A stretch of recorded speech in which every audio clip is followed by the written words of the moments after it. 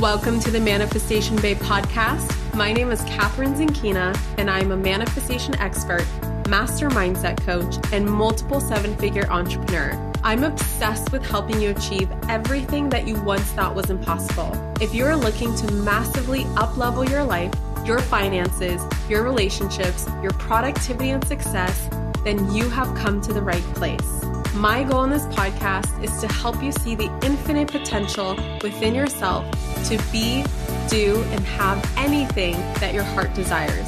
Think of this podcast as your weekly dose of mindset development to help you maximize who you are and where you're going. Leave it to me to provide you with the tools, the resources, the strategies, and teachings that you need to manifest a reality wilder than your wildest dreams. I know we're about to have so much fun together, so thank you so much for pushing play today, and now let's begin. Hello, gorgeous souls, and welcome back to the Manifestation Babe podcast. I cannot believe it's already been an entire year since I brought on my very first guest onto my podcast. Do you guys remember the interview I did with my business mentor and fellow manifestation-obsessed, super nerdy friend, James Wedmore? Obviously, if you're new here or have been new in the last 12 months, this will be a brand new episode, so don't even worry about refreshing your memory. I decided to re-air this episode I did last year with my mentor, James, so that you can get a whole new perspective on one of the juiciest and my personal favorite business manifestation stories. Now, before you go, oh, Catherine, I've already heard this episode. Moving on, I'm going to politely stop you for a moment, check in with you, and ask you, but did you implement everything you learned from the episode last year? Did you put it into practice? Did you put it into action? Did you experience the quantum leaps that this episode has the potential to create for you? If not, listen again and again and again, and then apply again. And be prepared this time to get inspired to build a successful business that can thrive through any economy, pandemic or not. Truth be told, babes, you are still 100% responsible for your own reality.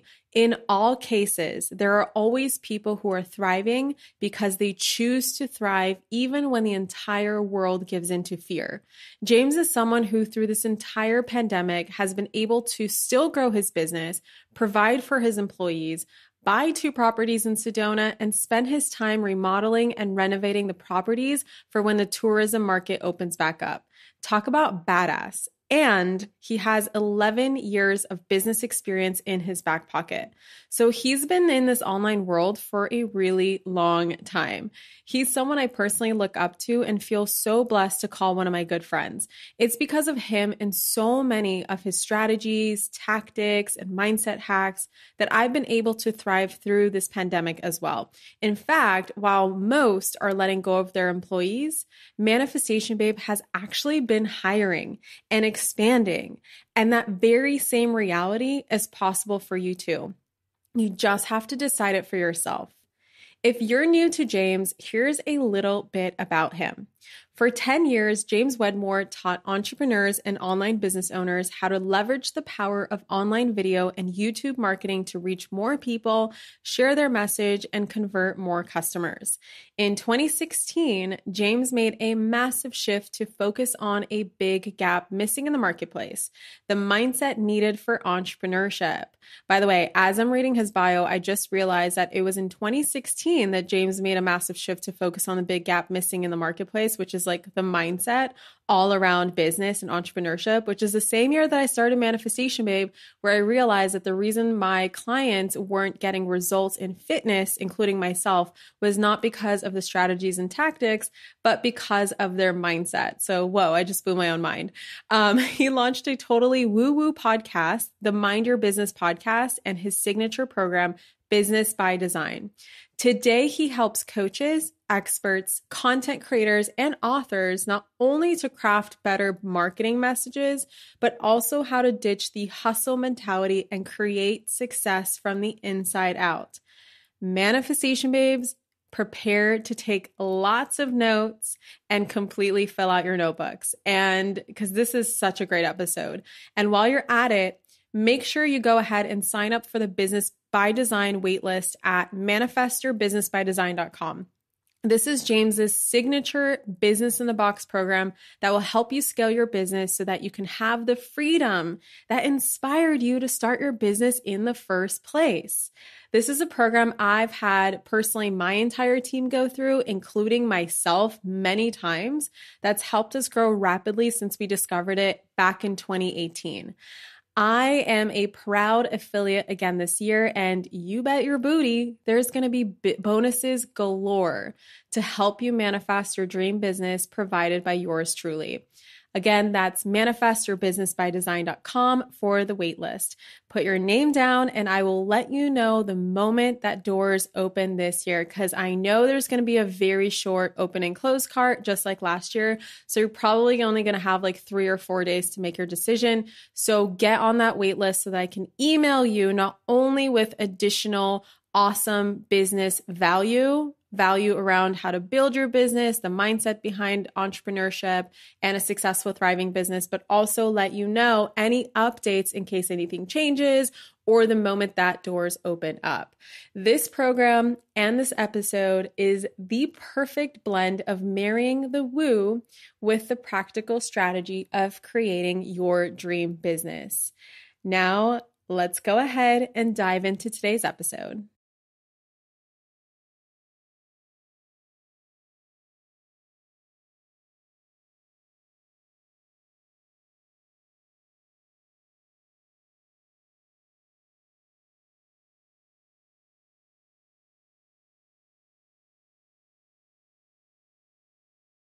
Hello, gorgeous souls, and welcome back to the Manifestation Babe podcast. I am so stoked that you chose to tune into this episode today because I have a special guest, which is a phrase I thought I would never say on this podcast because honestly, I always intended it to be a solo podcast, but things change. I evolve. I'm on to a new challenge, and I am so freaking grateful to bring in the guest that I have today, James Wedmore. Oh, yay. I'm honored. Thanks for making me the first guest. You're my first and only so far. How does that feel? Well, it feels really special. I'm serious. It feels really special. I have to ask though, what was your thinking like with wanting to keep it a solo show? Like what was the focus or intention there? Are you interviewing me now on my own podcast? Like, hello.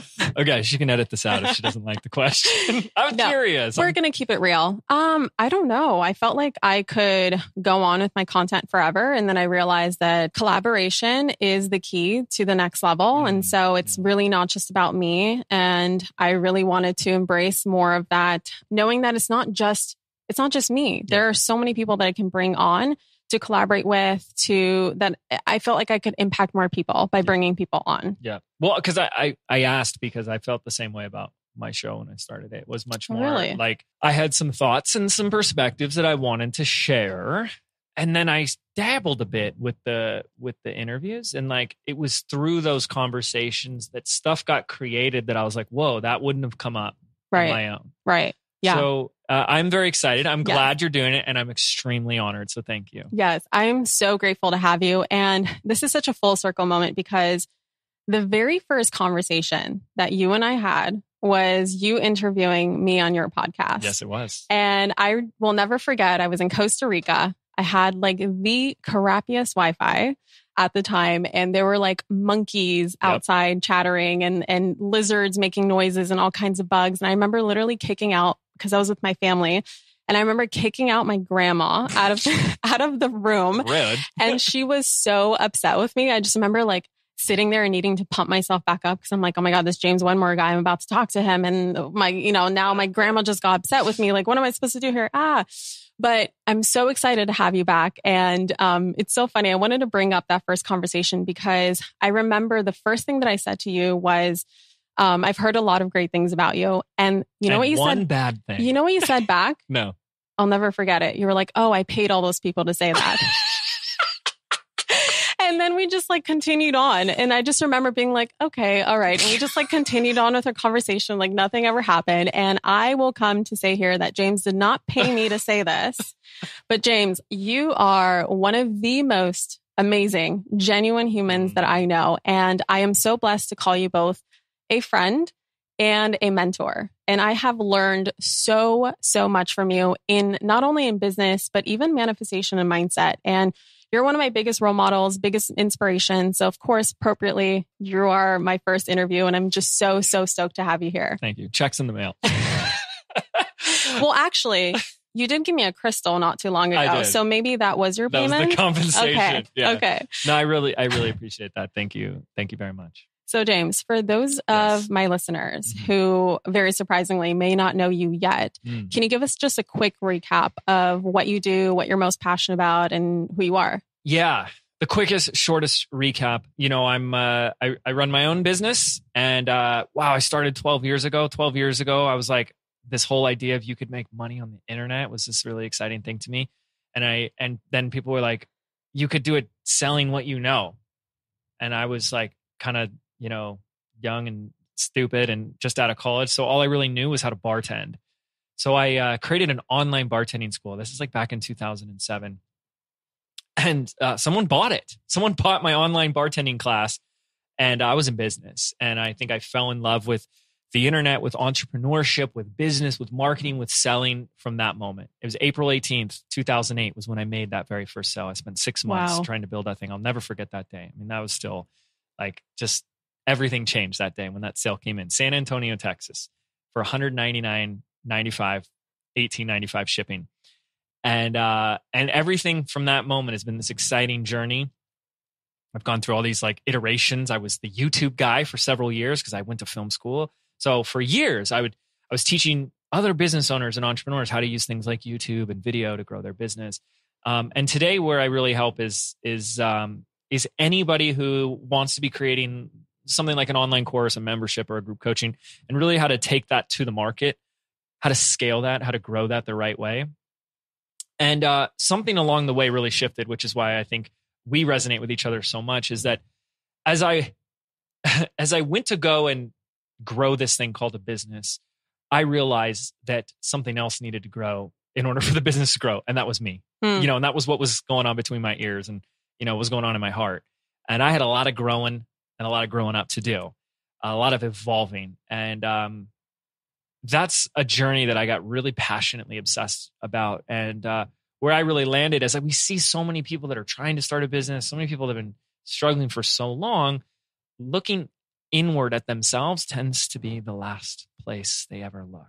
And that's where all the magic happens. And so about 4 years ago, I did the scariest thing, still to this day, scariest thing I've ever done in my business. Scariest thing. I was at the height of my like YouTube video guy. Like you could ask anybody, who's the guy you go to for the YouTube stuff? And they're like, that James Wedmore guy. And at the height of that, I released a podcast called Mind Your Business. And it was what I like to say today is like I coming out of the woo-woo closet. And I started sharing publicly all this weird stuff I had been doing behind the scenes that I still believe, but firmly believe was what attributed to all that growth. The mindset, the energy, the manifesting, you know, the law of attraction, the visualizing, the letting go and changing of beliefs, all of that stuff.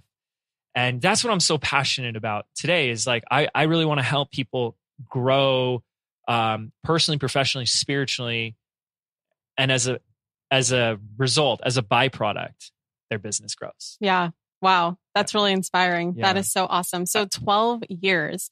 It's funny. I actually was on YouTube yesterday and I don't remember who I was talking to my team and we brought up how you and Lewis Howes used to be in business together way back in the day. And that was like a big turning point for you when you guys made $400,000 in just 30 days and how you ended up getting depressed. Right?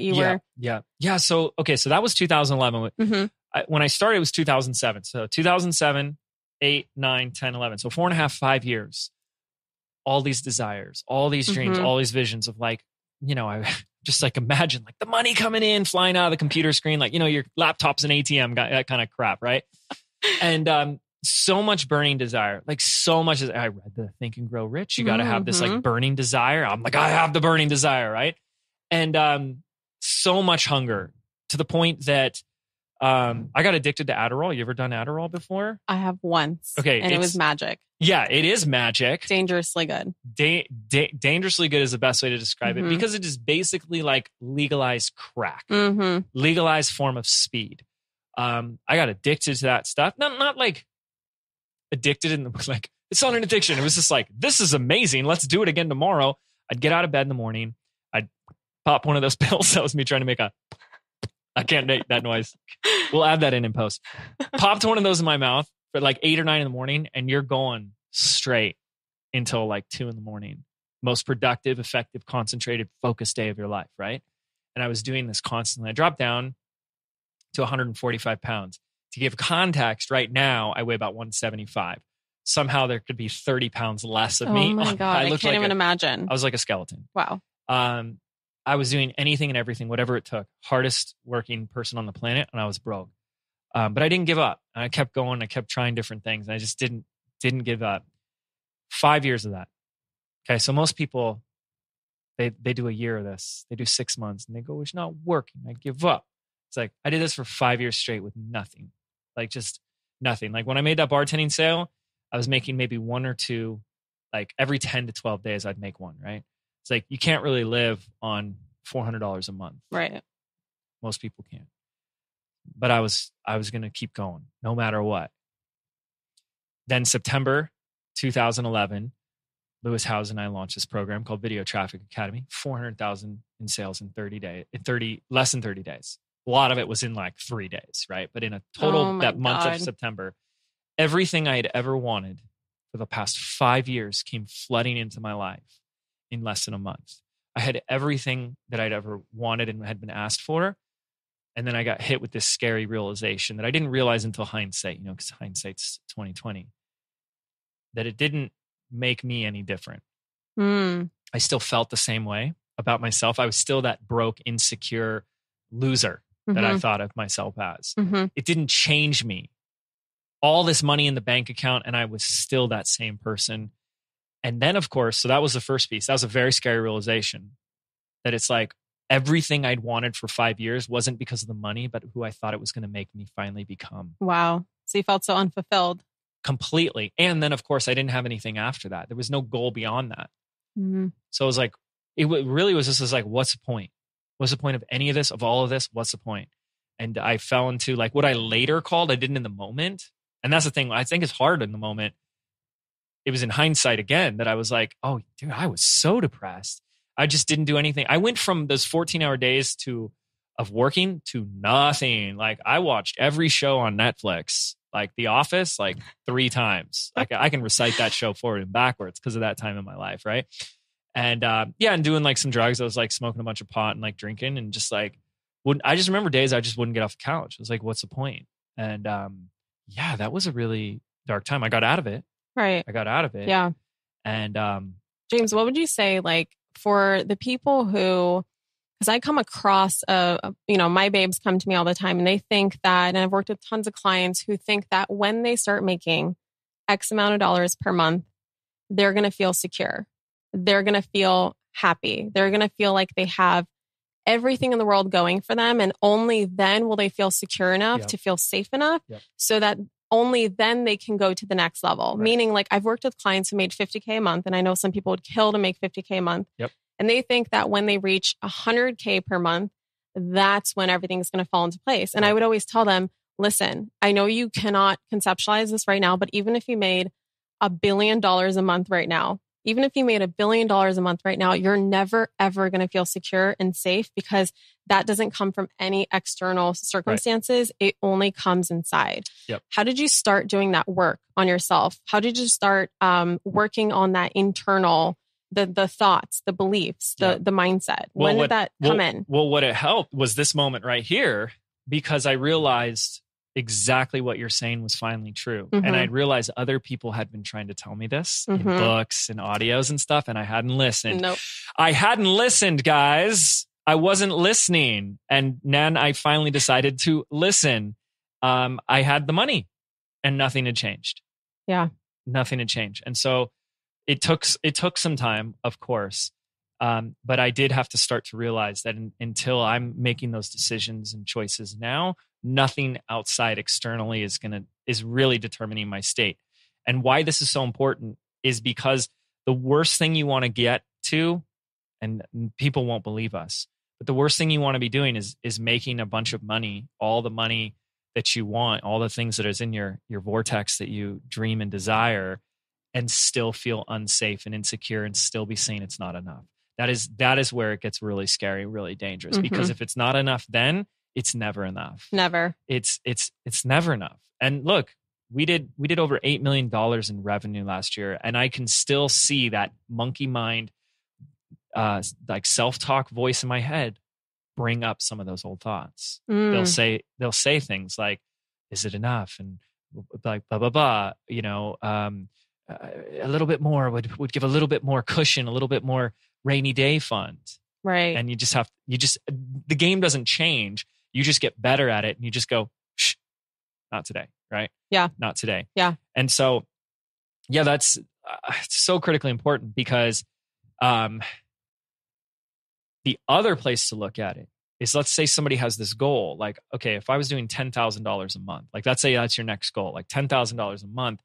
And then we start to tell ourselves this story that it'll bring me the safety, security, and happiness.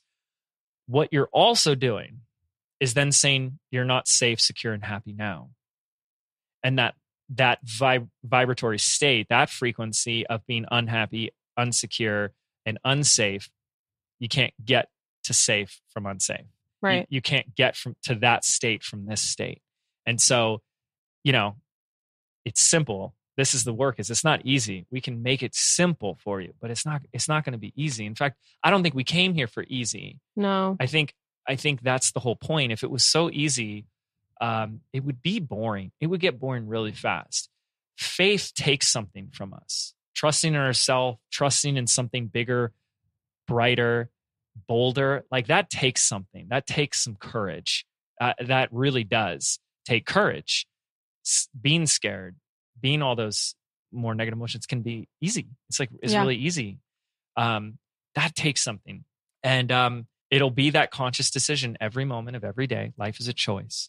Where are you going to choose to put your attention? Are you going to choose to feel safe and secure now? Because the fact of the matter is that for most people that we're speaking to, like if you have the ability to be listening to our voices, you do have some circumstances that you can be grateful for that are keeping you safe. Yeah. Like if you have a cell phone, chances are like probably have a roof over your head right now. Right. And we know there are a lot of people on the planet that don't, you know, and we that's always where I come back to, no matter what's going on in my life, is like, how can I choose to feel grateful for anything and everything? And during that journey, that's when things started finally clicking for me, was gratitude. That's so powerful, because it really is a choice. And like, I know we have a phrase that we both share called, it goes like this: your success is inevitable, right? So I remember back when I was building my business off of my grandma's couch, people would ask me all the time, you know, Catherine, if I literally have $5 in the bank, like how could I possibly feel abundant? I remember being on my grandma's couch, $15,000 in debt, having like, I don't know, 25, $50 in my checking account. And still yet, I remember training myself to just look at the couch and being like, wow, I have a place to sleep. Looking at the roof over my head and being like, wow, I have, you know, protection. I have shelter. Looking at the clothes that I'm wearing and wow, I have something to keep me warm or something to keep me cool. I have shoes, I have my car. Like there's just so much that we really do have. And it's the choice that gives us that sense of safety and security. It's the choice that gives us the opportunity to build up upon a foundation. Because when you realize that you do really have everything that you need already inside of you, that's the only foundation you need. And the rest is your success is inevitable and you'll figure it out and you're always on the right path. And as long as you trust that, you're going to move forward, and whatever comes across in your path, like you will figure it out. And when you come from that mindset, it's like the universe will also throw really good shit along the way. Totally. And you'll have so much more to work with than if you just constantly focus on what's in my bank account and the external circumstances and it's not working and blah, blah, blah, blah, blah. I want to ask you, how did you come to believe that in your business? Because when I look at you, I see someone who is so absolutely certain, like the level of confidence that you have. And I don't know, obviously, how you feel on the inside. And I'm assuming that you feel really good because your external circumstances are pretty amazing. But how did you come to believe that no matter what, everything is going to work out? Yep. And I want to answer that. I want to go back to some of the stuff you said really quick, if that's okay. Because I love what you said. Because you talked about choice as well. And I can imagine that there's someone listening saying, but I don't have a choice. In fact, that's one of the most common things you'll hear where we're already like pinching off possibility in our lives is saying, I don't have a choice. Right. Even saying I have to is declaring to the universe that I don't have choice. And the fact is that we always have choice on where we put our attention. Mm-hmm. Your perspective creates your experience. And so I think the greatest things is the what would Jesus do question, because it's a question that automatically, and it's somebody who has a relationship with Jesus, obviously, but to use the same concept, whether it's what would Catherine do, what would Jesus do, what would a millionaire do here? Immediately when you ask that question, your subconscious mind is forced to shift your perspective. You're going through something, you say, like maybe you're dealing with like a good friend that's, just said something nasty to you and you feel really hurt and you want to like say something back. And then you go, well, what would Jesus do? And you're like, well, Jesus would have compassion and understanding and would see that they're hurt. That's why they're trying to hurt you. And you're like, oh, well, who saw it just now? And it's like, you did. You just saw it through a different set of eyes. And I just want to remind people that we always have that choice for a new perspective. And if you feel stuck, which is a very common phrase we hear, right? Feeling stuck is it's not that you're actually literally stuck. It's that you're choosing not to look at this from a different perspective. And one great question like that, what would Catherine do, can immediately unstuck you because you'll see something you haven't seen yet. And then when you talked about your listeners or audience member who says like, I literally have $5 in the bank account. Look, here's my answer to that in a heartbeat, in like a 5-second answer. And it does come with the disclaimer of like, I'm not a financial advisor or anything like that. And what's going to come out of my mouth, but I'm curious what your thoughts would be on this. To somebody who said, I literally have $5 in the bank account, how can I choose to feel more abundant today? My answer would be, give it away. Mm-hmm. Because that's what someone abundant would do. Yeah. And that starts to tie into this unwavering conviction of your success is inevitable, is if you truly operated in the reality of abundance, then you would have no problem giving it away. Because it is your resistance to letting it go that has prevented any more from coming in. Mm-hmm. Just let it go. If you let it go, and not letting it go saying it better come back to me today. It was like, but just knowing. I like to improve my relationship with money. And I know we'll get to your question, I promise. I finally got to this place where I said, I want to treat money the same way I treat air. We've been on this for 20 minutes. I'm curious, how many breaths have we taken, right? Like we breathe in and out every like 5, 6, 7 seconds, right? Have we once for a moment in our frequency and our mental emotional state worried about, is there going to be enough air for me to breathe in? No, is this going to be my last? When you let it back out, do you go, oh, no, I don't want that air to leave, right? What if and again, it's very intellectually conceptual and tangible, but what if your relationship with money was identical to your relationship with air and breathing under normal circumstances, not like in a room without, without windows or anything like that, but in a normal day where you breathe in and out, air is all around us. Air is abundant. We breathe it in and we let it go. So a lot of people talk when they're only talking about like, I want to improve my manifesting skills and stuff. They're only talking about what they want to bring in. Yeah. But there's the other side of it too. It's like, what's your relationship when you're letting something go? That was hard for me, right? Because think about what you're telling your subconscious, your DNA, your entire reality when you have a hard time letting something go. You're saying there's not a lot of it. Mm-hmm. I'll lose this. People that believe money is, you got to work hard to make money, have a hard time letting it go because they equate, oh, look at all this work I did for this money. Now I'm giving it away. Mm-hmm. I'm not going to get that back. Right. And, anyways, there's a lot of work to do there. But yeah, this whole notion of your success is inevitable and how I got to that place, the short answer is for a very long time, I started to get the idea, the notion and the concept that your thoughts do create your reality. And I was really fascinated with that. And I just kept going deeper and deeper with that. And there is a difference. There's 3 types of people. There's 2 types of people. The type of person that thinks there's only 2 types of people and everybody else. No, that was a joke. But there's like 3 types of people in this scenario. There's like people that don't get this world of what you talk about.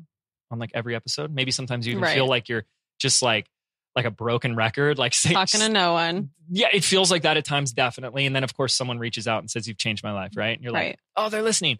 But sometimes it's like, I'm just going to say the same thing over and over again, every different way until it clicks for people. So there's people that don't understand this world yet, And I know you were talking to me a little bit about like writing mainstream articles. And it's like, no, you can't use words like energy and manifesting. Law of attraction, manifestation. Yeah. So the majority of people don't understand this yet. So you guys are in the know. You guys are in the insider, right? And then there's inside of that, you're going to have two types of people. You're going to have the people that know this and they say, "Oh, I know this, but it's not working." Mm-hmm. And then you have the people that it's working. And the difference is very simple. Knowing as concepts versus living it. Yeah. It's very different.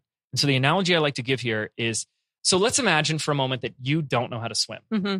And then I sell you a book called swimmingsecrets.com, right? Oh, wow. Great title. You read the book cover to cover because you're like a great student. Pop quiz. Do you now know how to swim because you read the book? No. You don't know how to swim until you're in the frickin' water, paddling, treading water, and doing all the things, right? Right. Experience is only the true form of knowledge. Mm.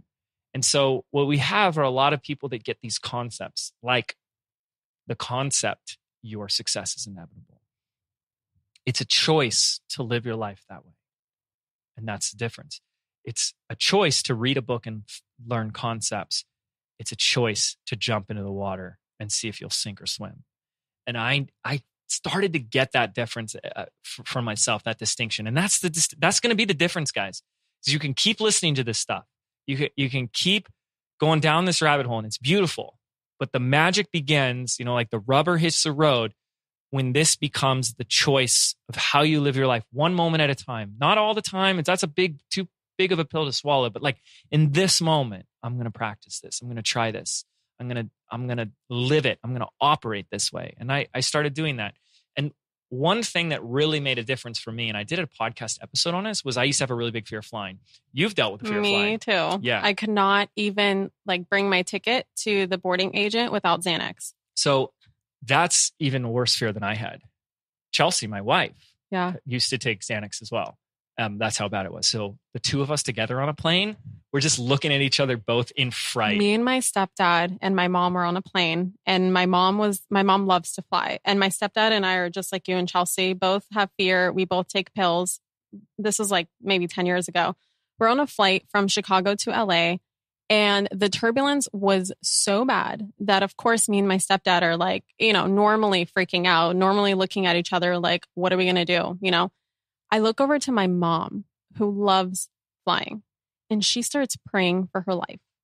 And that's got to be so scary. Oh my goodness. Literally thought I was going to poop my pants. But yeah, it used to be I remember a flight from LA to Dubai where I stared at I couldn't even play a movie or a TV show. I don't know if this is how you were on planes. Mm-hmm. I couldn't even watch a movie or a TV show or read a book or do anything because I kept listening and feeling for, is everything normal? Yep. Is everything not normal? And I remember 14 hours straight, just sitting in my seat like this and just couldn't even breathe. Yep. I remember I used to look at the flight attendants. Yes. And I'd see if their expressions change. And this one time we were flying into Amsterdam and the flight attendant's walking down the aisle and there's some turbulence that's coming in on the landing. And she paused for just a moment. You could just see this like this. Like she kind of clenched her face up and then kept walking. And that sent me into a total mental tailspin. I was like, oh my gosh, if she's freaked out, I need to be freaked out. Did you have fear of flying before that? Before that, yeah. Okay, so that's how my fear of flying started. I was on a plane as a kid, and it was like 1 year after 9/11. And I remember flying from Mexico to LA, and all of a sudden the flight attendants start crying and panicking and running up and down the aisles, but they're speaking Spanish. And the whole flight is like asleep. And it's just me. And I'm waking up my dad, and my dad's like, go back to sleep. How old were you? Like 12? Yeah. No, younger. Maybe like 10. Yeah. I think 10. Yeah. I can't do math that fast, but 10. And that set it off. That created this crazy internal representation of like, okay, now there's going to be a terrorist attack in LA. That's and traumatic. It was so that's really what sparked it. So I know exactly what you're talking about. Flight attendant, expressions. Totally. Boom. Well, I think what you guys are going to laugh at me. I think what started, because I didn't have it as a kid. You learn it. It's learned behavior. Most little kids that I've ever seen, including myself, were not afraid of flying on. It's like you learn it as you get older, which is really fascinating. I watched the whole we went to Vietnam when I was 21. I went with my dad, and I watched the first whole season of Lost on the flight over there, which is basically every episode is the recreation of a plane crash from every different character's perspective while I'm in the middle. And like by the time I got there, I was like, I don't want to be in a plane ever again. And I think ever since then, it got worse, like my fear of flying. Anyways, long story short, about 2 years ago, I'm flying back from Sedona, Arizona, and I'm reading a fantastic book called Dissolve the Problem by Richard Dotz. Dissolve the Problem. And we can get into a whole conversation about that. He's speaking about the futility of worry in your life. And I'm trying to read this frickin' line over and over again, but I can't because there's so much turbulence on the takeoff. And it's literally about the 7th time I'm reading this that something finally clicks for me.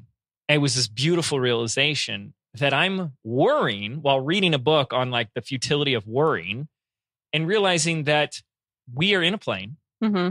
I'm not the captain. I do not have any control or say over the fate of this plane. But what I do have control over is my emotional state. Is worrying, panic, fear, and anxiety going to change the outcome of this flight? Mm-hmm. No.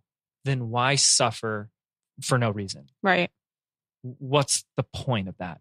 And that really hit me like a ton of bricks because I then started to take that I just got it. And by the way, since then, I really had a really bad fear of flying. Never again. Wow. Just done. It's just a decision. It was like, it's not doing anything for me. It's not like if I worry more, the plane's going to suddenly we're going to be saved. Right. So there's this like surrender acceptance to what is you're in control and what isn't, and the whole idea of the illusion of control, like thinking that if you worry and freak out, you're going to actually have some control over something that you don't. Then I started to take this as a metaphor and overlay it over to my whole life and my whole business. And I realized there were things I was worrying about that it didn't change the outcome at all. No amount of worrying was going to do anything about it. And I really did start to get beyond the concept, but really start to experience my life through that futility of worrying, of what it really does. And when I let up on the brake of that, like when I stopped doing that, because today I really look like it's like you're in a car, you're going in a direction, your business is your car, and this worry and fear is like the brake. It's like if you just ease up off the brake, You're going to go a lot faster and it's going to be a smoother ride. But I started to realize how much that fear, worry, need to control, all that type of stuff was actually hindering my performance and preventing the growth that I wanted. And it was like that final 5-10% of just letting that go, like let so much more in. And I really, powerful. And I really got at such a deeper level how much your thoughts are creating your reality, your thoughts combined with your emotions. And the fact is that your fears and worries manifest faster than your desires. Yeah. Because they're more powerfully charged. Yeah. You think about something you want and you think of something you're afraid of. And it's been like scientifically proven that we're more motivated to move away from pain and fear anyways. So you think of the thing you want, you think of the thing you don't want, and you're most likely more focused on how to move away from that thing that you're afraid of. And if we just spend a little bit more of our time focusing only on the outcome orientation, like what we want, without the fear or the worry, I believe we'd all get there a lot faster. Because worrying about it ain't going to do anything anyways. God, that's so powerful. Would you say that's when you really integrated manifestation into your business? Like how did you come across the concept of manifestation? Because I remember listening to one of your podcasts where you literally threw an Abraham Hicks book into the trash can. In the basura. Right in the trash can in front of your mom. And so I'm curious to hear a little bit about how, because I know personally for me, like manifestation plays a huge role in my business. Yeah. People ask me all the time, Catherine, what's your secret strategy? I'm like, I manifest it. I don't know what else to tell you. There's nothing I don't have. There's nothing that I have access to that you don't. I like Googled and YouTubed and Business by Design my way through here, learn a couple things from you, but it's like everybody has access to those things. So the rest of it really comes from manifestation. Yes. Like I really integrate that into my business and I believe that that's my edge. And I know that that's your edge too. So how did that come into your business? And do you remember a distinct difference between before it entered your life, or at least before the decision of you actually applying it to your business, and what happened to your business after? Oh, such a distinct before and after. Okay. So, and first off, isn't it funny when you start talking about stuff like that? People are like, oh, I've manifested some stuff before. And it's like, no, everything is a manifestation. Everything. It's not like only the couple of things that went right are a manifestation. It's like everything. That takes us to a whole nother level for people when you're like, no. You manifested what you're receiving on this episode right now. Like whatever you just heard, whatever you've been receiving, like you manifested that. Wherever you are in this moment in time, whatever you're doing, like you created that. And that can trigger people. Yeah, it can. Yeah. Oh yeah. Well, I love a good trigger here and there. Okay. So let's rewind the clock. Yeah. My mom in 2006, my mom got me the book, Asking is Given. And I was like, was that your very first? Because mine was The Secret. Was that your first? Because that one freaked me out when I read Asking It Is Given after The Secret. I was like, what the F is this? So it even freaked me out. And so I can imagine that being the first introduction. So I'm trying to remember. I think they got me that book, and I'm pretty sure that was the first one. They got me the book. I read the foreword or whatever, and it talks about this woman channeling. And I was like, and I was so like in this like masculine hustle, work hard, be successful attitude, which was my dad. Learned that from my dad. My mom and sister were these airy fairy types. So it was like, I had both worlds, and it's so awesome to have both of those. Very grateful for that. So I just take the book and I'm like, nope, just throw it. Like I wanted my mom to see that I was throwing this away. I was like, look, mom, bad kid. Look, this is garbage. Get this crap out of here. We work for a living. We don't get lazy manifesting woo-woo nonsense here. I was like, so that's why like I actually really respect and appreciate the perspective that people hold when they're very skeptical of when I start talking about this stuff. And so for ladies out there that have a boyfriend, spouse, significant other, it's like, hey, you know what? They can come around. I did. So they can as well. So that was the first thing. Okay. I watched The Secret and I was open to that. I had a dream like a couple of weeks after watching The Secret. I was still a bartender at the time, of the number $100. And I went into my bartending job that day and I just wrote it down on a piece of paper and put it at my cash register. And I was like, I'm going to walk away with $100 today. And I walked away with $101 tip. Wow. Total in tips. And what was really crazy is like the weirdest stuff happened that day. Like two of my friends came in out of the blue. They never come into that bar. I was like, what are you guys doing? They're like, I don't know. We felt like checking in, see what you were up to. And they left me this like $30 tip, and it was just like then this couple came and they gave a big tip. It's like all these things happened. I was like, huh.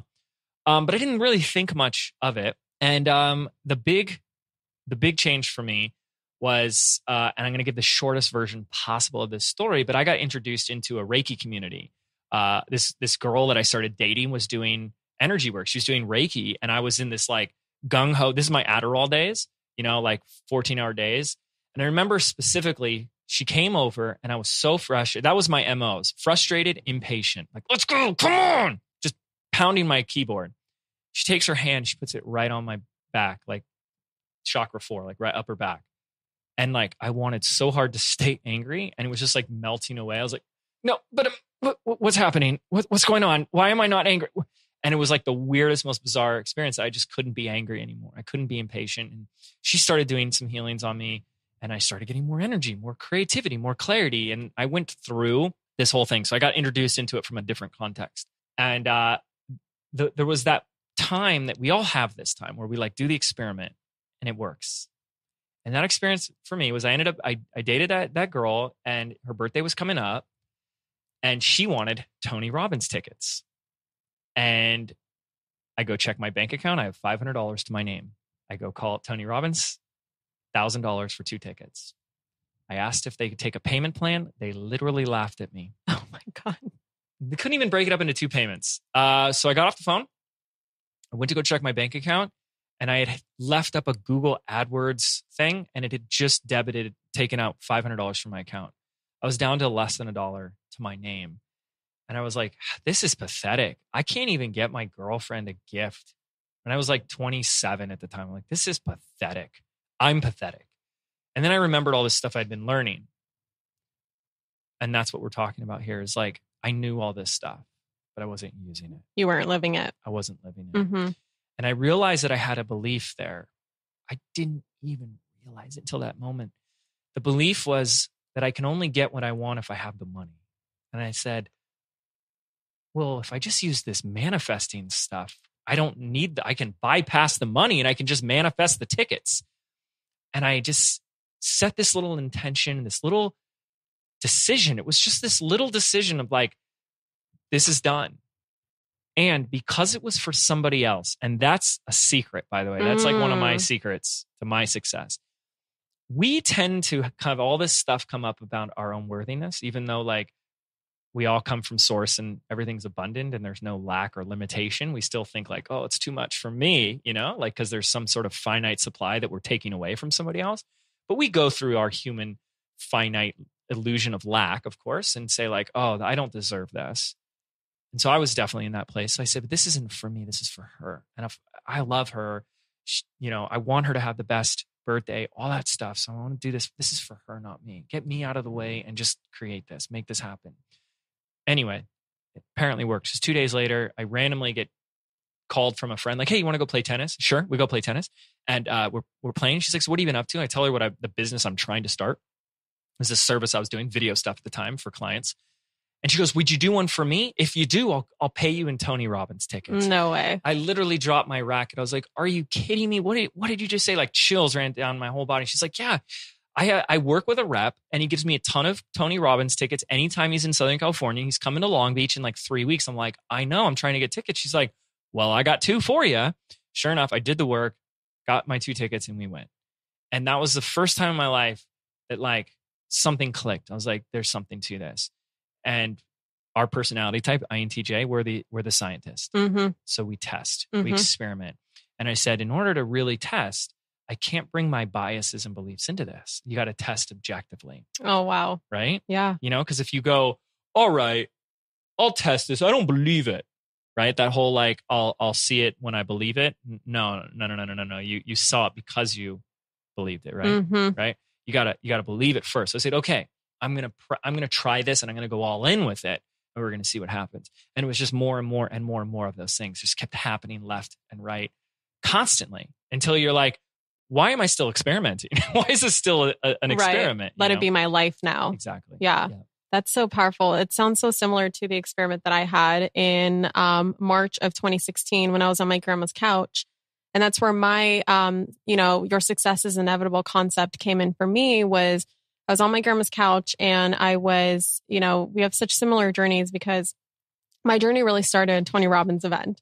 And I remember manifesting my own Tony Robbins tickets. Mm-hmm. This time I had my ex-boyfriend buy them for me as a birthday present. And funny enough, at Tony Robbins, that's where I had my big aha moments that I was in the wrong relationship. So of course he never ended up liking Tony Robbins. I'm actually friends with him to this day. And he's like, yeah, Tony's cool. I just don't like how he convinces people to break up with their significant others. And I'm like, okay, whatever. You met your wife because I broke up with you. So, so a lot of that, I feel like so many people, in fact, I have a couple of my friends at a Tony Robbins event right now because I'm just like this giver of Tony Robbins tickets now. So it's like come so full circle. I remember being on my grandma's couch and coming across a Tony Robbins quote. And it was, live as though your prayers have already been answered. And I remember being like, whoa, for some reason, I just stared at it for a good 30 seconds, contemplated it. And then I was like, okay, my position sucks right now. What's the worst that can happen? I'm going to end up on my grandma's couch, right? Ooh, look at that. I'm already here. Right. I'm already at my lowest point. Right. So what is the harm in just going all in? Because very similar to you, by that point, I had maybe 7 or 8 years of knowing the law of attraction exists. Like I've read every book. Mm-hmm. I've listened to several podcasts. I really dove into podcasts more and audiobooks after that. But like I've read every book. I went to some seminars and I just still wasn't living it. And so I made this commitment to myself that what if for the next 12 months, I do everything in my power in my business and building this business. And this is actually something I don't share very often. Like when I'm on other people's podcasts, like they ask me like, how did Manifestation Babe come about? And I never tell them that it was literally an intuitive download where I was in my parents' bedroom and out of nowhere, while I was frustrated with my other business, my fitness coaching business, and not making very much money, very frustrated, working so damn hard, obviously not living the law of attraction. I remember this voice coming through being like, you need to open an Instagram account right now. It's going to be called Manifestation Babe. And this is going to be a brand that's really going to take off for you. And I was like, what? It was so wild. And out of nowhere, I found so much motivation to just start posting on this random Instagram account that I just created. And I ended up learning how to build a website and all this stuff, but like I still wasn't living it. And so I used Manifestation Babe to be my experiment. Like we're both INTJ. So I used it as my experiment to where, what if for the next 12 months, I could document that this is absolutely true. That if I were to believe in the law of attraction 100% without a shadow of a doubt and believe my success is inevitable and share that with the world and just see what comes about it, then, you know, if the game with the experiment was successful at the end of 12 months, then guess what? I just keep living the experiment. And if it doesn't, again, what's the worst that can happen? Right. And I know you were building your business in your parents' basement, right? So like, it's just so crazy. It's like, you just have to go all in. And at some point you just have to, you know, I know that my listeners are listening to podcasts. They're just like me. They listen to podcasts all the time. They buy the audiobooks, they go to the seminars, they do the retreats. And at some point you just have to make a decision. Like it's no longer concepts. You have to apply this to your life. You have to actually live it. Yeah. Which is so powerful. And where most people have the brakes on, where they're not moving in faith, it's fear of faith. Right? Yeah. You just demonstrated so beautifully is that a lot of times what we're afraid of, and by the way, we can get into a whole conversation of like, a lot of times it does come back to fear, but people say, no, it's not fear. I just don't want to make the wrong decision. Oh, you mean, so you're afraid you're going to make the wrong decision? Oh yeah, I guess I am. So like 9 times out of 10, it really is fear. But what most of us don't do, and I'm so glad because you just demonstrated that so beautifully, is we don't look at the fear. We kind of like, it's kind of like walking into a dark room or like when you're a kid and the boogeyman is in the closet and it's just this darkness. And because you can't see it, it scares you even more. Mm-hmm. So it's like, you're afraid of this worst case scenario. And then what you did is you took your attention and shined the light on it. You're like, what is the worst case scenario? And when you like put some light on it, we tend to realize like, it's not really that bad. Like the worst thing that could happen isn't that bad. Mm-hmm. And what a beautiful way to like free yourself from a lot of that fear. Like, here's a great example. How many listeners here have had an idea for a business, but you haven't moved forward yet because maybe you have a couple of ideas or you're not 100% sold on it yet. You don't have that download that Catherine got, because I didn't get a download like that. I wish I had more downloads like that. That was awesome. We don't all get that, right? And for me, it was much based on something I teach my students all the time is they're waiting for clarity before they take action. Mm-hmm. And that might be what some of you are doing here, is waiting for the download, waiting for the neon signs, waiting for the permission slip before you take action is backwards. Clarity comes from action. The more action we take, the more clear things become. And so there's this like, I don't know what business to start. I don't know what niche. I don't know. And it's like, what's the worst that could happen if you chose the wrong? You know, if you went the wrong niche, the wrong type of client, the wrong type of business, what's the worst thing that could happen? And it's like, you'd probably find out pretty fast because you had gone with the fitness coaching business. Yeah. How long had you been working on? 2.5 years. Yeah. And so how many lessons did you learn from that? Right. Oh my God. So many.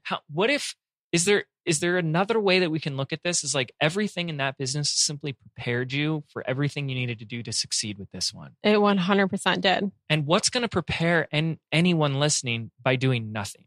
Doing nothing doesn't prepare you for what you want. So even going in the wrong direction will give you clarity on what the right direction is. And it will probably give you the lessons, the tools, the skills, and the experience you need so that when you do go in the right direction, you're going to be equipped. Because look, if you had to learn all the lessons you learned from 2.5 years of that business, imagine if you learned that while you were starting that account. It would have taken 2.5 years longer. Right. Exactly. And that's what people don't get. And when I started, I was the bartender. Okay, guys, I was teaching online bartending school. And 12 years ago. Yeah, exactly. Yeah. And it was like everything I learned there prepared me for what I did next. And there's other phases that we don't have to get into my whole story.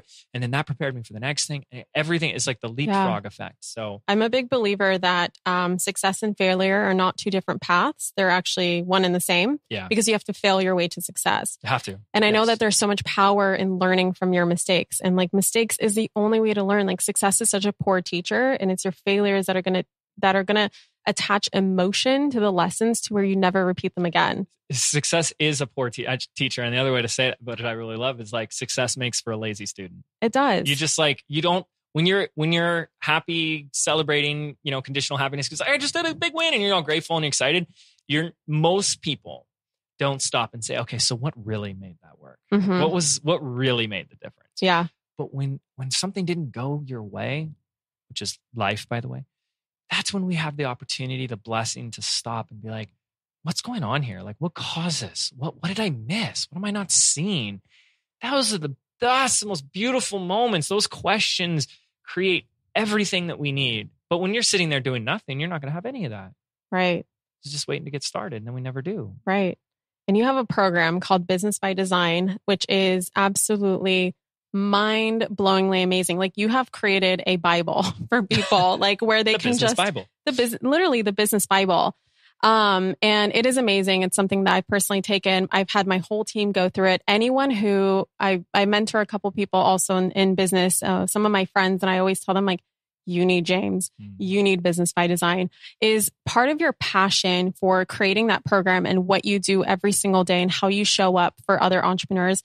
Does it come from that 12-year journey that you've had of all the different mistakes that you've made where you in some way, shape, or form want to at least help alleviate some pain in other people's lives where you're like, okay, even though you're going to learn from your mistakes and mistakes are good to make, there's a lot of pain I can save you. There's a lot of shortcuts I can give you. Yes, you're still going to learn, and yes, you're still going to have to be resourceful, and yes, you're still going to have to really do the inner work and believe that your success is inevitable. But is that where your passion comes from? And is there any particular mistake that you see business owners make where if you could just take that out of their experience or take that out of their tool belt, they would save themselves so much time and energy and pain? I think the short answer to the first part of that question is like this idea of like, what if your journey and everything that you're going through is happening for a reason in order to shorten someone else's journey? It's like, I love that. Just to make it a little bit easier for somebody else. And my journey was really long. I mean, like I said, it was 5 years before anything popped, anything started working. And yeah, that is still a big driver. Is like, if I could make it 4 years for someone, 4.5 years, like right. 4 years and 11 months, then that's a win for me. Our students end up having a much shorter journey. And that's really weird too, is like when I see students and their growth and I'm like, man, if we were starting at the same time, they would be kicking my butt right now. Like students that have been like at this for like 6 months and like they're giving their launch debriefs and they're like, just did $50,000. And I'm like, yeah, that took me 5 years to do. Wow. That's crazy. So that brings me immense joy. When you see the ripple effect of what it does to change someone's entirety of their life, I mean, that's the drug that you can get addicted to that just never wears off. And that's like the best drug. It really is. Better than Adderall. It really is. And look, the thing is that people that just, maybe what drew you to Catherine's stuff is like when you're talking about manifesting, it's like money and material things. And that's great. I'm all about the material things. Money, money, money, money. I love money. Love money. But money is like the lowest form of motivation. Yeah. It's also a byproduct. It is a byproduct. And the thing is that most people don't get it because they're kind of in like survival mode. So it's like focused on, I got to pay the bills. I got to just get this amount of money so that I can survive. And so when you're in that, what we would call survival mode, it's really hard to receive a message about we do what we're doing because we're going to change someone's life. You're like, that's great. I just need to get some money. Right. And I'm telling you, if you started operating from that place of thriving where it's like, I'm going to make a difference in someone's life, that's where the money comes from. And it's going to take care of you anyway. Exactly. As a byproduct. Exactly. So there's a lot of mistakes that I see. The biggest one is not doing anything. like no action, right? Waiting. How long are we hesitating and waiting to make a decision, not realizing that not making a decision is a decision? Like when the options are A, B, or C, whether it's to start that business, which niche or which way am I going to do this, or what's the strategy, or who should I follow, or blah, blah, blah. Not doing anything, not doing A, B, or C.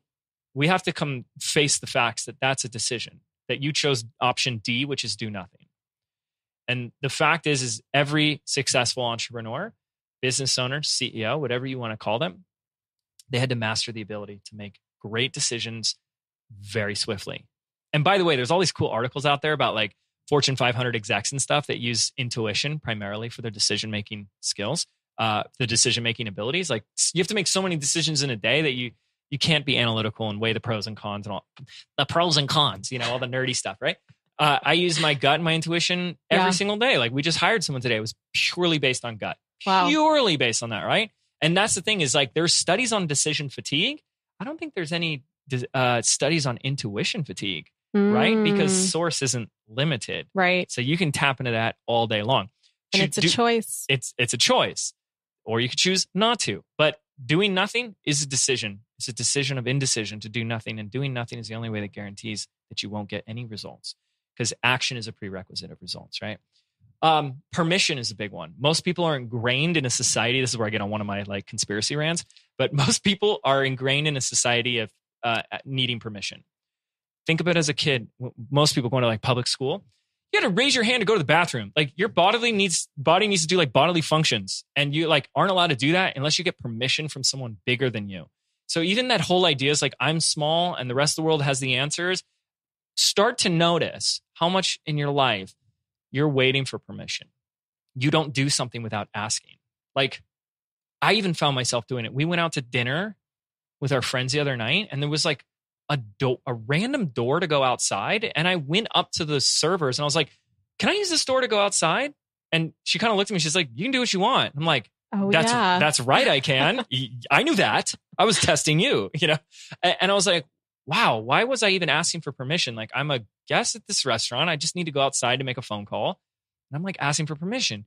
So where in our life are we still waiting for permission? You raise your hand just to ask a question in school. You can't get to the next grade until you get permission. Everything is about permission.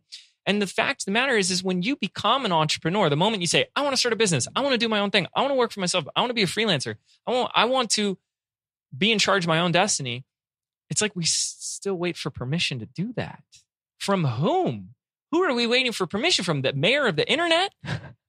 It's never going to happen. And that's one of the most beautiful things is when you realize that truth, that no one's ever going to give you permission because you don't need it.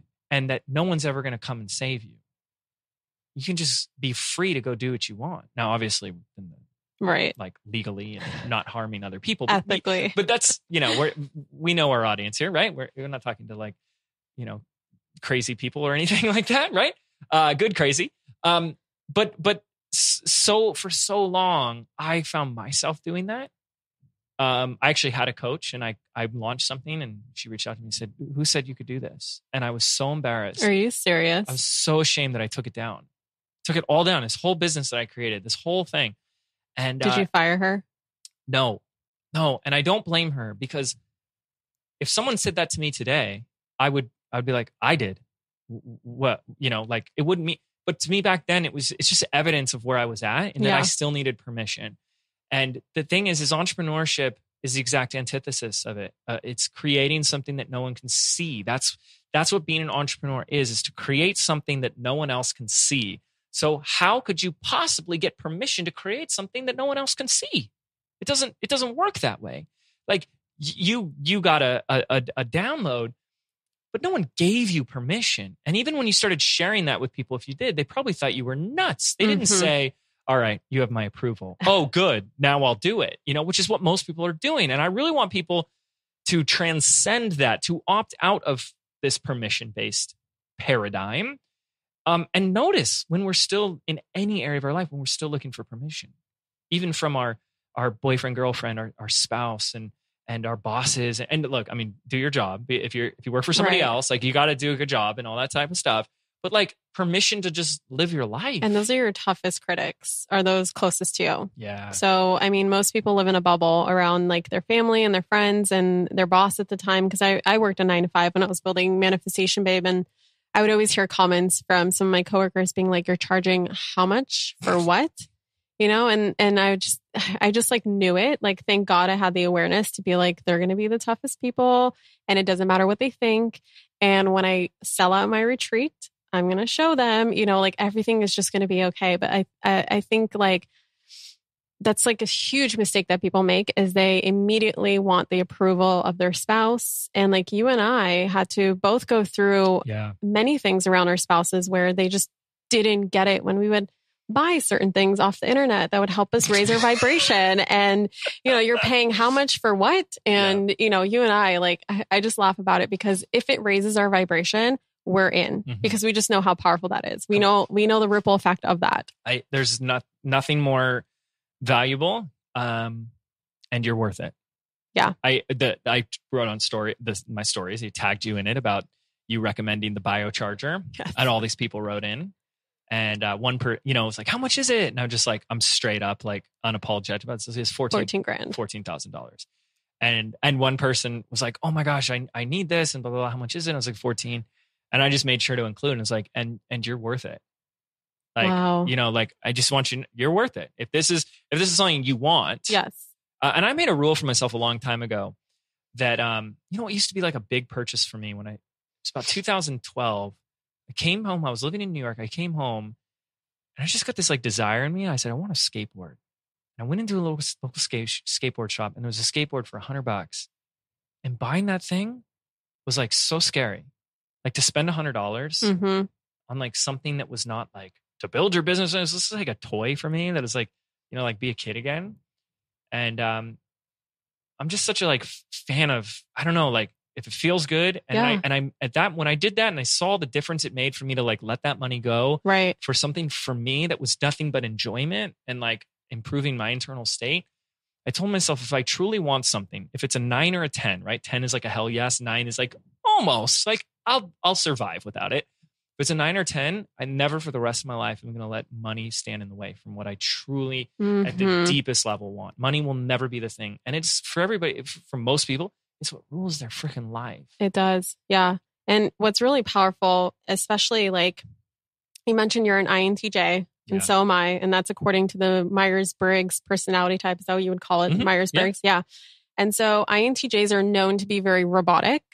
And I remember always hating the Myers-Briggs, like, especially when I got into personal development and like this concept of like, you can be whoever you want to be and blah, blah, blah, blah, blah. And you can choose your identity. Yeah. I remember looking at the Myers-Briggs as like one of the most limiting things because I didn't quite understand it through your perspective. When you shared your perspective around how powerful knowing your personality type can be, I finally understood that it's all about discovering your strengths and then banking on them. Yes. And outsourcing your weaknesses and just knowing that you have a place in this world and you have gifts that no one else has. And your purpose in this lifetime is just to bank on those gifts and change people's lives. And it's just so powerful. But one of the things around INTJs is that we are very logical. We are very left brain. We're very analytical.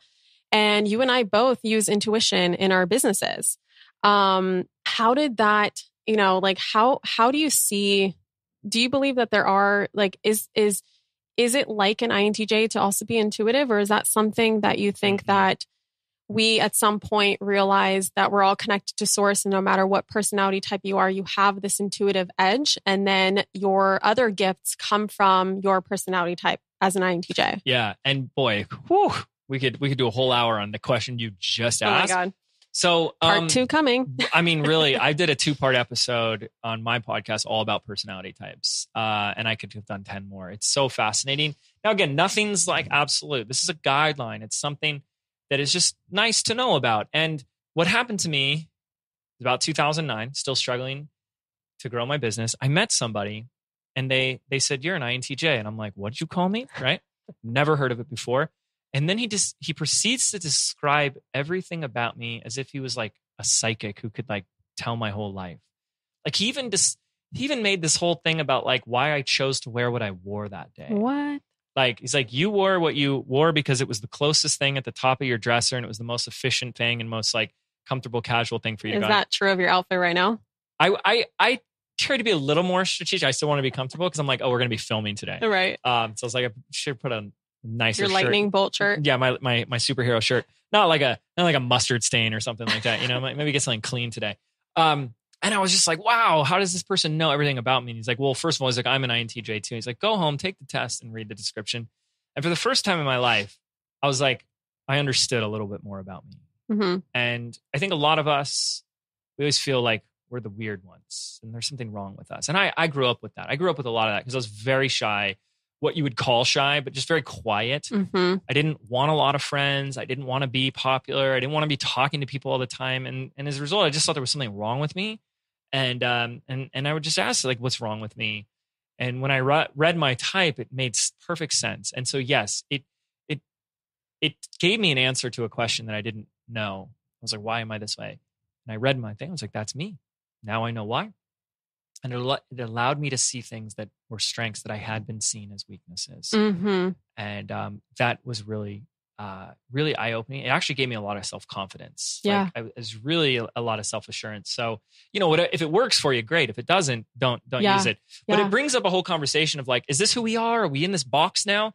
And I like to say no, because are you right-handed or left-handed? I was born left-handed, Mm-hmm. but it's apparently a sin in Russia to be left-handed at the time that I was born. So my grandma literally pinned my left arm to my clothes, and I was forced to become right-handed. This is my dad. The same thing with my dad. Wow. He was born left-handed, and his parents said nope. Insane belief systems. Exactly. But it's a great metaphor for our personality types in terms of Myers-Briggs. They're temperaments. So the fact that you were born left-handed and you could learn right-handed is exactly, it just proves the exact same metaphor analogy that you can be born one type, but you can learn the other side. Yeah. Okay. It's a temperament. You had a preference towards left hand. Yeah. And through conscious awareness and new habits, you focused on becoming right-handed. Yeah. Same thing here. Even if I'm introverted, or actually, here's a great one. Being very analytical. I can choose to open up a little bit more to intuition and not just over-analyzing and overthinking. It's conscious choice at first. But over time, boom. And so today, and we were talking about this before the show, I think what can make someone really a superpower is a whole-brained approach to their life, especially to business. To have that left brain analytical, linear mind, we don't want to poo-poo one or the other, right or wrong. It's now let's combine that with the right brain, the intuitive, the creative, the inspired mind, and let's have a whole brain approach to our life or to our business. And I think when I brought in all this weird woo-woo intuition stuff, that's what it allowed for me to do was it was a whole brain approach. And that's where things really started to take off. I was like, I'm a strategic business owner. I know strategy, I know principles, I know marketing, I know funnels, I know all this type of stuff.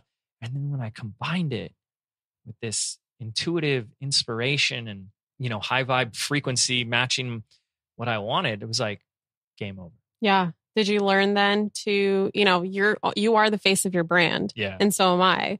And INTJs, like naturally, that makes them feel very uncomfortable. Like we like the behind the scenes. We'd rather hide. We'd rather work alone. And all of a sudden, now we're talking to thousands upon thousands of people and showing up on live streams and running teams. And there's like people constantly around us.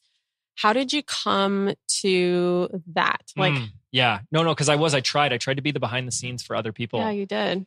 And I liked it, but here's just like the funny thing. It was just like, I saw who I was working with as the behind the scenes person I was the behind the scenes for someone else's front man. I was like, I could do better than them. I could such an INTJ. I know. And it was so stubborn too. It's just like stubbornness. And so I was like, all right, I might as well just be both and put myself in front and behind.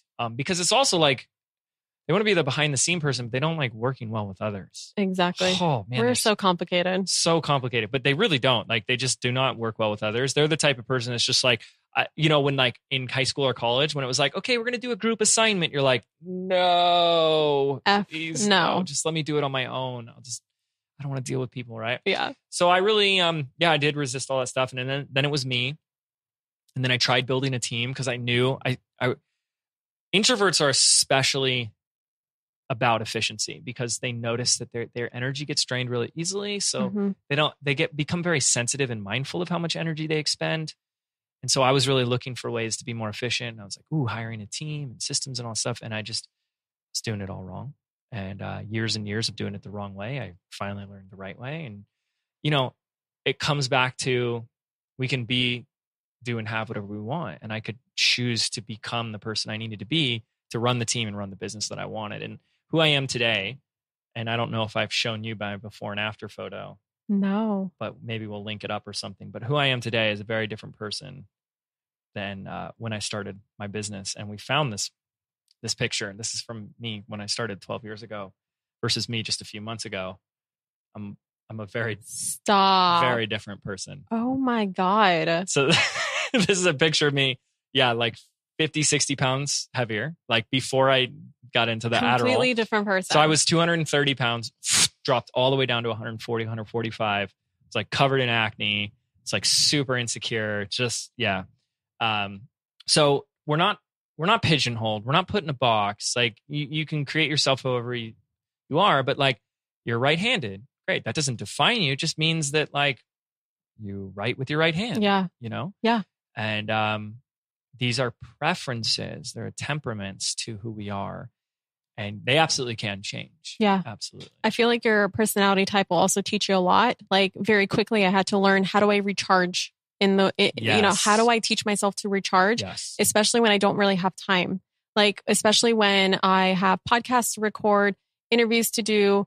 Then my team's coming over. Then we have this team meeting. And then tomorrow I have dinner with friends. And it's just like, I figured it out. It's like such a huge lesson for me and such a huge experiment for me to figure out, okay, how do I balance the introverted and extroverted side of myself? How do I collaborate with people without draining myself? How do I bring in intuition without losing that logical side? How do I marry the two together? It's like you have, you always share the quote by, is it Bandler or the quality of your life is determined by the quality of questions. Yeah. So it's just asking yourself better questions, like knowing that you're designed a certain way. And it's so funny because we're both INTJs. We're both Libras.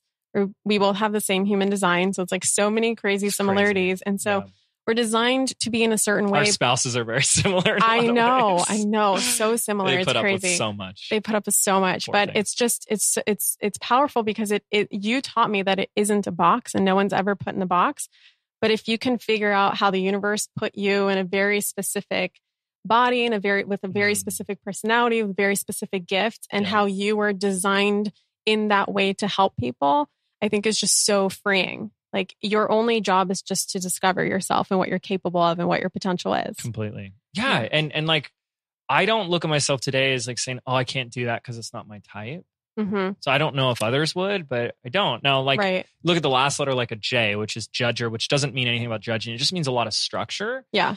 And so what that can actually mean is, James, it's good to put a little spontaneity in your life every once in a while. Yeah. It's good to like, just go do something randomly today. Like it's healthy to kind of create some balance there, counteract what your normal tendency is, just to experience something different. And anytime you do something really spontaneous, it probably feels really good. And you're like, why don't I do this more often? And then at some point you're like, okay, let's go back to the structure. Yep. So it's like finding balance, knowing that there's no such thing as balance, but at least getting as close as you possibly can without driving yourself insane. Yeah. It's like, I think we crave the other side of that. I think even an introvert wants to be the life of the party. They just don't want to do the work it takes, right? And like as a judger with all that structure, you want some spontaneity. It's like we love the idea of being spontaneous. It's like, so go do it every once in a while. See what happens. Yeah. So it gives us, it's know thyself. I think it's one way to know a little bit more about who you are. Yeah. Well, James, thank you so much for this powerful interview. I just have a couple more questions for you. Yeah. One is, what do you believe your next level to look like? Like, what are you excited to create? Because you're already so freaking successful, and I'm so inspired by you and all that you've created and your team. And you're obviously one of my mentors. Like, what is that? Like, what are you manifesting into your life? I think someone asked me this recently, and I said, a big part of me is like, and I'm sure you've had many of these experiences where you're like catching up to what you've created.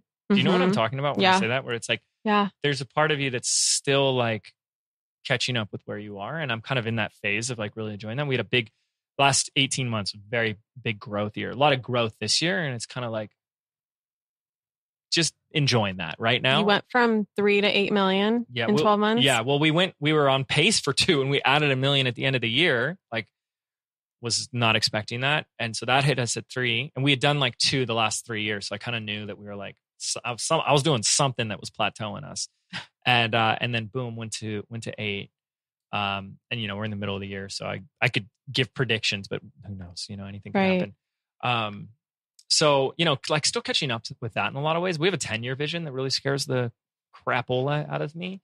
And that's something that's much more like nationally recognized. Like we really love, the coaching and the teaching that we're doing. And I really want to bring the methodologies. Like we're working with a lot of coaches right now that we've trained a bunch of coaches. I now have a staff of 20 coaches. So impressive. It's crazy. Holy crap. We're in a whole phase of training them. And part of the 10-year vision is to make the technology that we're creating, the coaching technology, more mainstream. So like any business owner, not just like an online entrepreneur on the internet taking a course. Another Bible. Yeah, exactly. And that these could be like training facilities and workshops available all over the country, maybe over the world. And they're not even taught by me. Like we have certified practitioners that come in and stuff like that. So that's like really big. Yeah. And exciting. And that may be the next phase. It may not be, but it doesn't matter. What matters is I'm like thinking about those things. And that always gets you to just stretch a little bit more. Yeah. And that was the other thing I learned from that like depression phase of my life where I hit everything I wanted is like always be going, like thinking, dreaming about that next big thing. Yeah. While enjoying what you have currently. It's like constant paradoxes and balances. Wow. Yes. So where can all my babes find you? Because I know that they're just like going to rush to your Instagram right now because they're so inspired from this interview. Where else can they find you? Yeah, Instagram is a great place. And then if you'd like to listen to my podcast, which you should, you really should. Thank you. I think that's like one of the only podcasts I listen to. Oh, thank you. Mind Your Business Podcast.com. We're on the iTunes and all the places that you would listen to podcasts like Stitcher and Android and all those things. I don't know what we know where they all are. You guys will find it. But yeah, we've got about 270 something episodes on that show. I've been doing it for like 3 or 4 years now and loving it. Wow. Talking about all the same weird woo stuff that you do. A lot of it is just, it's what my really passion in all of this has been is I really want to introduce these concepts to the business owner and the entrepreneur. And so there's a lot of entrepreneurs that have been like limping along and like, I learned all the funnels, I learned all the marketing, I learned all the stuff. It's like, it's still not working. Yeah. And it's like, all right, it's time to look within now. And it's so exciting to hear all those stories where they're like, that's when my business exploded, was when I combined the two. And I was like, yeah, me too. Yeah. Me too. Manifestation is the edge, you guys. Yeah. Well, if you're listening to this podcast right now, make sure you take a screenshot. Make sure you tag both James Wedmore and I together so that we can respond and we can see. And we'd love to know your aha moments and all your breakthroughs, because I know that this is a powerful, juicy episode. And I'm currently manifesting it for it to be one of the top most downloaded episodes because it's amazing. There's so many golden nuggets that you shared, so many inspiring stories. I just wanted to thank you once again for being on here. Thank you. Thanks for having me. It's an honor to be your first guest. And I hope I lived up to your expectations, even though you probably didn't have any, but I hope it lived up to your listeners' expectations as well. So thank you guys for taking a chance on me. Thank you. Thank you so much for tuning into today's episode. If you absolutely loved what you heard today, be sure to share it with me by leaving a review on iTunes so that I can keep the good stuff coming your way. If you aren't already following me on social media, come soak up the extra inspiration on Instagram by following @ManifestationBabe or visiting my website at manifestationbabe.com. I love and adore you so much and can't wait to connect with you in the next episode. In the meantime, go out there and manifest some magic.